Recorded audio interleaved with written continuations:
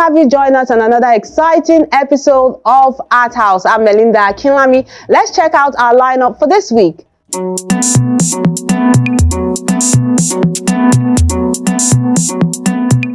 We see some of the exciting pieces by a contemporary painter, and it's a traveling exhibition that began in Lagos.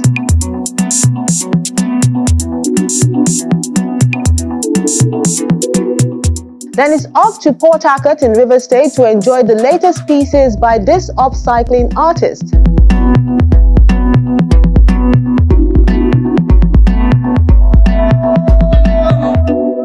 That's what to expect on today's show. Details in a moment.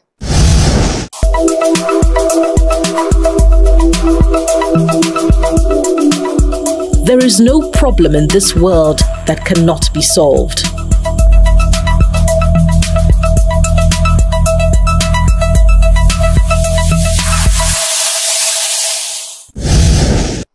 The New Me is a traveling solo exhibition of 35 collectibles, including 23 paintings, shown by Babalola Lawson. It's his latest artistic style at the Thought Pyramid Art Center in Lagos.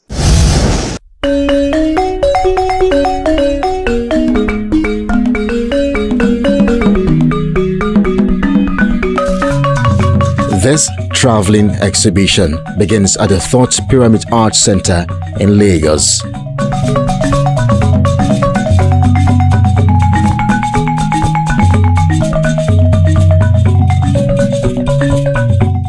Renowned for his exquisite pen and ink creations, Babalola Lawson unveils a transformative collection featuring 23 exclusive acrylic and canvas paintings among the 35 remarkable works on display. And I should also add that this is a traveling exhibition, so we are looking at taking this exhibition to Thought Pyramid Art Center in Benin and then Thought Pyramid Art Center in Abuja, where the exhibition officially ends. So we are showcasing 35 artworks featuring 23 works that are fresh artistic styles, fresh techniques, and have never yet been displayed until now.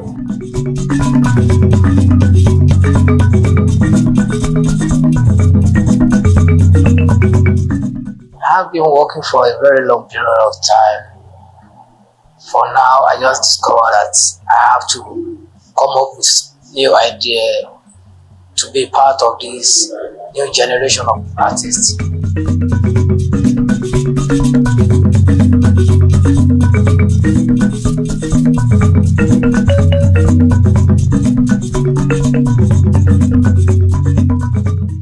Visitors have been invited to immerse themselves in this journey of the new me and witness the unfolding of a new chapter in his artistic narrative. I started this journey of art since 1993. I moved down to Lagos 1999 when I discovered that the atmosphere of art in Lagos is quite different from where I'm coming from.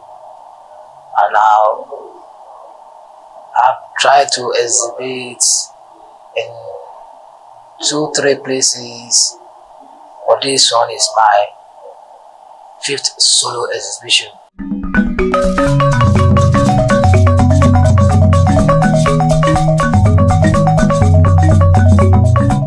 Babalola Lawson is a legend in his own right, and as a curator of the show, you can obviously see that this is an artist who is putting a lot of effort into not just relenting into his previous achievements. He's putting a lot of effort into making sure that he's relevant in the current art age that we are, especially knowing that the art industry currently is very competitive. So yes, he's a very hard-working artist, and with works that I've seen that many people can attest to from seeing this exhibition, he is going to be rebranding himself into a contemporary art icon.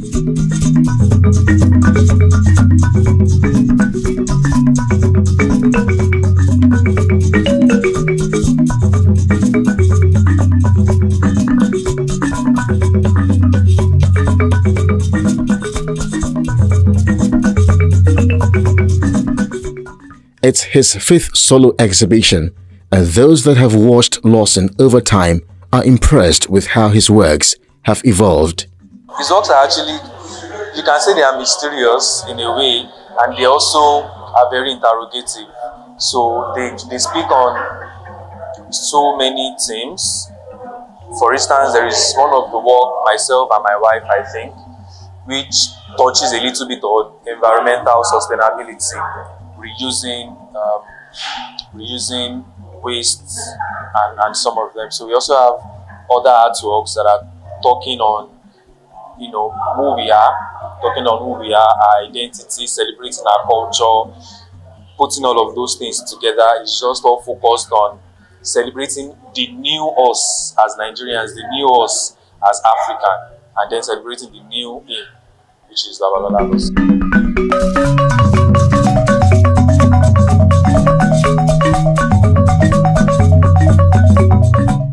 Babalola Lawson has been through a lot of processing.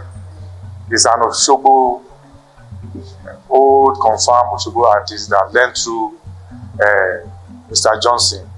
Now he has developed this Osogbo art into a highly contemporary form that I think collectors should do well to start picking now, because this is a completely different Osogbo style that he has evolved to very high level of production, you know, and creativity. That is Babalola Lawson for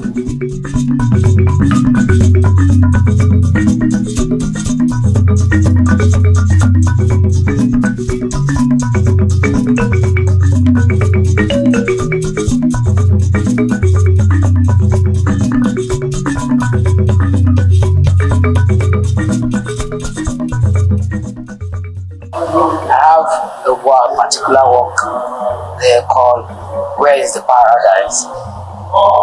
Discovered on every one of us is aiming to go to paradise. Where is the main paradise is we are working to make a living on this earth, and we are still preparing to make another living in paradise that we are doing. So I have to just put it out for people there to find out how beautiful the paradise it is in their mind. But this is how the paradise look like in my own mind.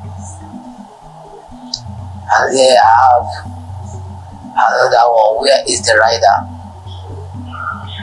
In this Where is Rider, we have a lot of ladies and a bicycle.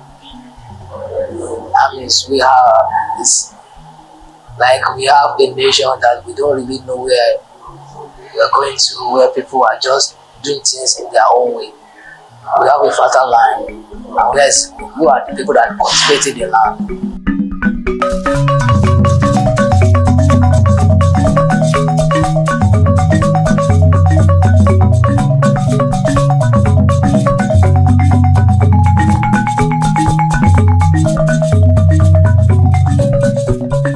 It's a traveling exhibition, so this show is expected to move to other parts of the country.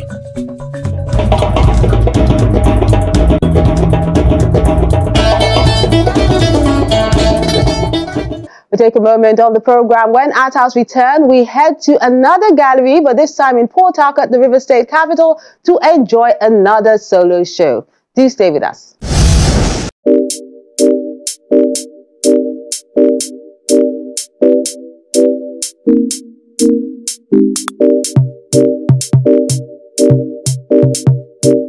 Our wordsmith for this week is titled I Am Woman, written by Elizabeth Oluwatui.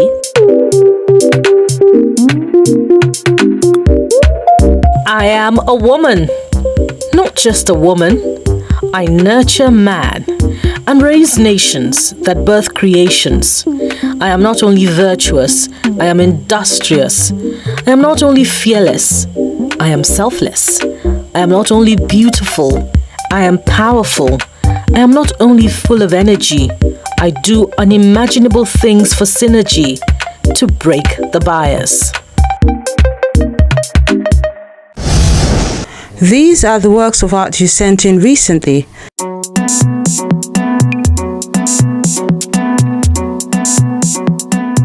Let's begin with this acrylic on canvas work called Her Intention Turned Gold by Light Ghana Ghana.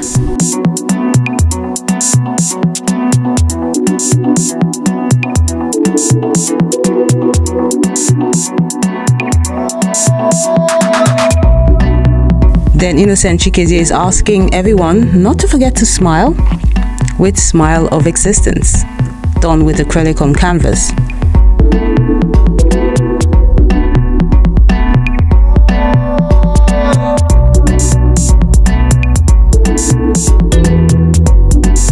Then Full Image of Mirror Man. That's what Sunny Michael calls his ball pen on paper work. According to him, popular artist Chris Brown was the muse.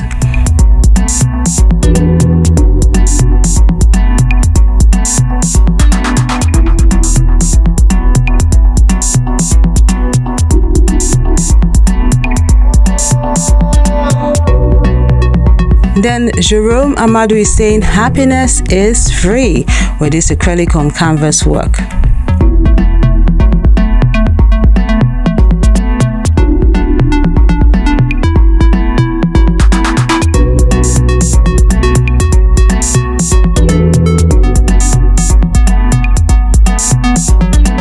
Daily Income is an acrylic on canvas work as well, but this one is done by Daniel Ajayi.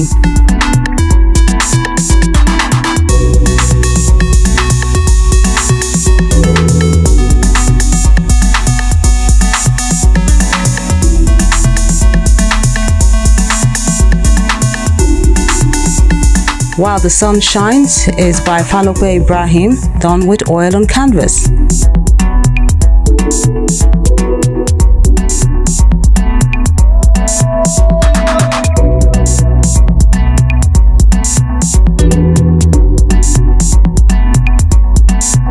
Then Drum Beat is a mixed media work done by Ish.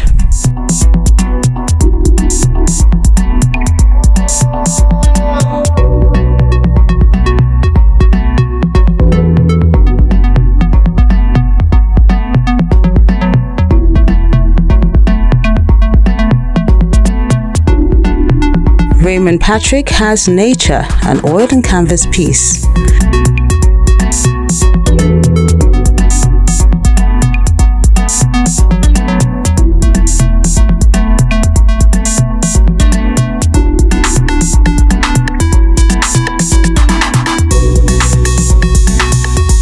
And we wrap things up with this untitled piece done by Ogundesi Paul with newsprint and acrylic on canvas.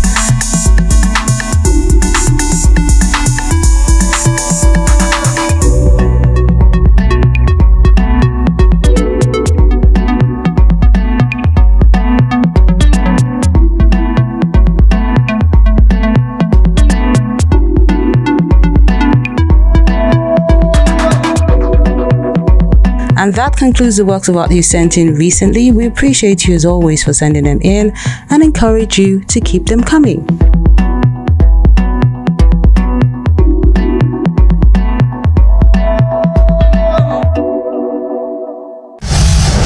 The Treasures Within is a solo exhibition by this upcycling artist at this art gallery in Port Harcourt, Rivers State.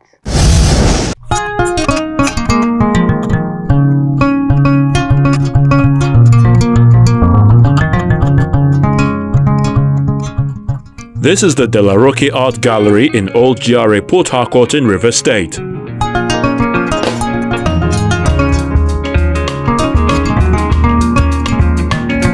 The brick house area is wearing a new look. It's filled with works of art created by upcycling artist Aguru Woko, who is making a case for the preservation of the environment and the treasures within.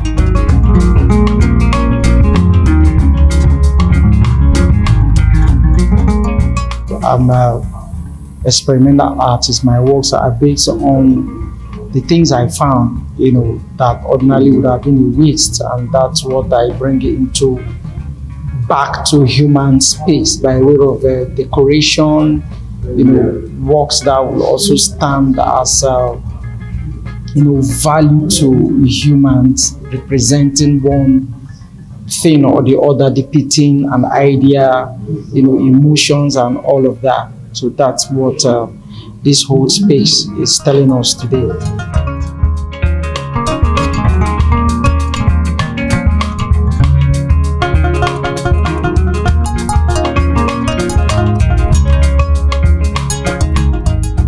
This artist is one of those creatives passionate about nature and turning discarded items to beautiful rubbish.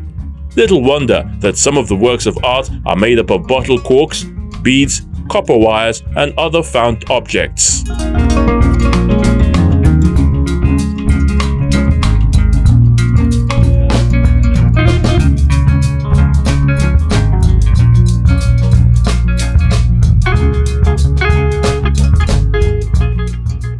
Waste are being generated by human in the course of living, but I choose to,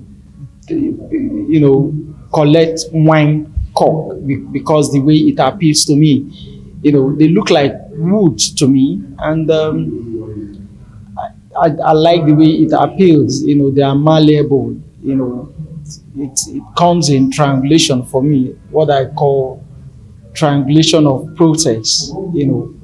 Triangulation, I mean, I source for them, bring them to my workspace, process them, and bring back to human space. That's the triangulation I mean, yeah. So ordinarily, our sense of disposing refuse here in Nigeria, it's what actually, incubate that idea of the kind of art I do.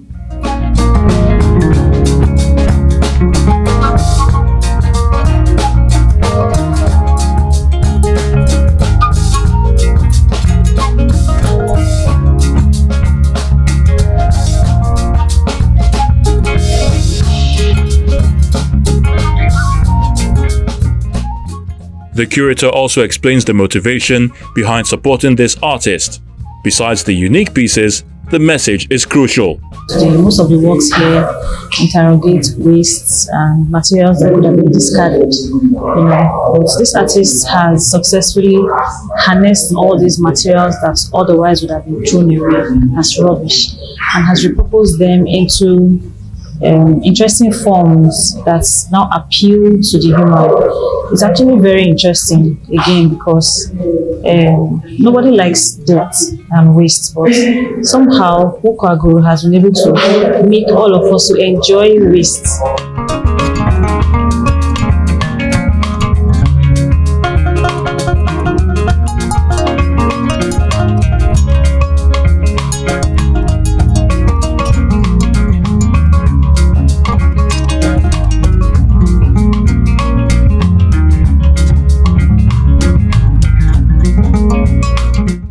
The over 20 images displayed have left an indelible mark on the visitors. Very creative, and the artist is very adaptive to materials, heterogeneous materials, discards.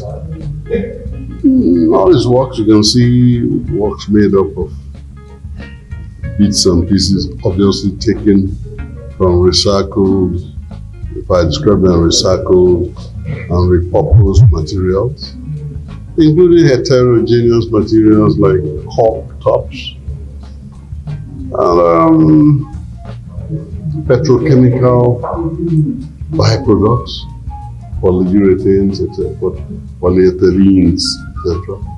Very creative.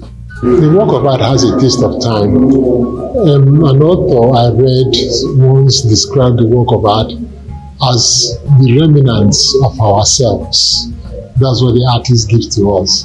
And another author said that art is the artist documenting experience he garnered from looking at the world and what the world has to give to humanity. So it's an expression of space-time experience of humanity. And if it is that, it simply means that it has such value in terms of documenting times and memories, and then living for humanity, what is left of the humankind in terms of its interaction and living in the world.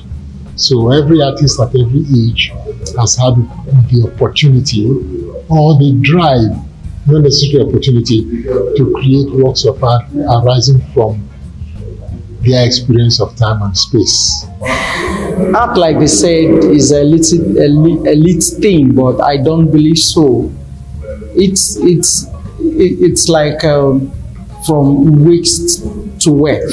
That's what I see my work, like, if you look at the whole lot of the junks people waste, and I bring them to the space you're seeing here, they don't really look like the waste anymore. So these are what that can occupy your blank space in your living houses, in your environment, that ordinarily would have been thrown away. You can see them now looking very beautiful, because if I had allowed them to be waste, you wouldn't have seen what you're seeing here. So it's a reversal. It's what I have, picked up and given back to society. They have more value than what it was. This is what some persons will call upcycling. It's called upcycling in art. They were not what it is originally meant for, but now you are having them in another value, in another light, in another meaning. So that sense of upcycling them is what the treasure within it. Aguru Woko has many years of artistic experience under his belt, and to him, the message conveyed through the art is as important as the art itself.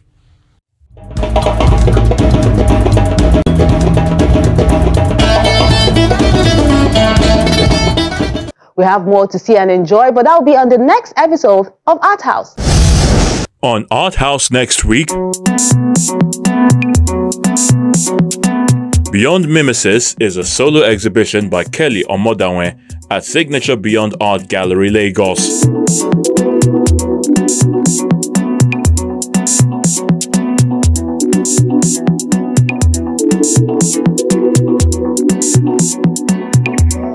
Then it's off to the nation's capital, Abuja, for a solo exhibition by contemporary artist Sor Sen, called Earthlings and Others.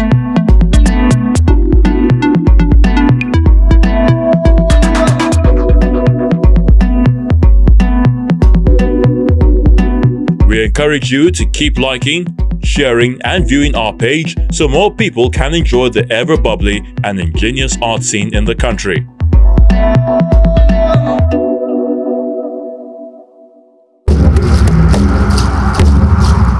Your Arthouse experience doesn't have to end when the show is not on television.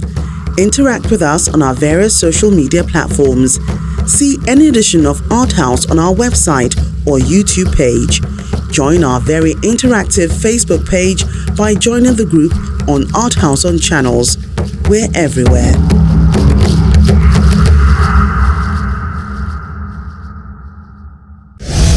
That's the program this week. We appreciate you for being great company and look forward to interacting with you on our various social media platforms. I'm Melinda Akinlami, urging you to keep adding color to the world.